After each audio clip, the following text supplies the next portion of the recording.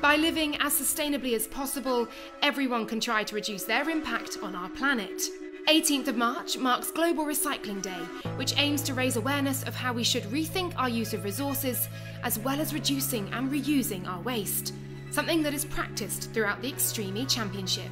Through its legacy programs, it aims to promote renewable energy and delivers long-lasting, sustainable solutions for the communities it visits.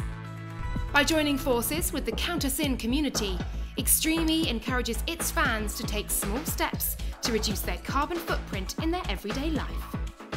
On site, Extreme E has banned all single-use plastic, avoiding the use of approximately 75,000 water bottles in Season 1. And through the championship's Bring Your Own Bowl policy, over 32,000 disposable plates and utensils were saved from the bin. The Odyssey 21 cars themselves have sustainable elements. A third of the Continental Cross-Contact tyre is made from recycled rice husk silica and recycled plastic bottles. The cars are also charged sustainably via the on-site hydrogen fuel station provided by AFC Energy.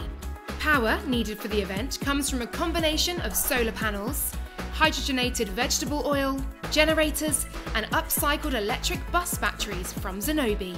Even the championship's trophies are recycled, as they are 3D printed using filament from consumer plastic waste.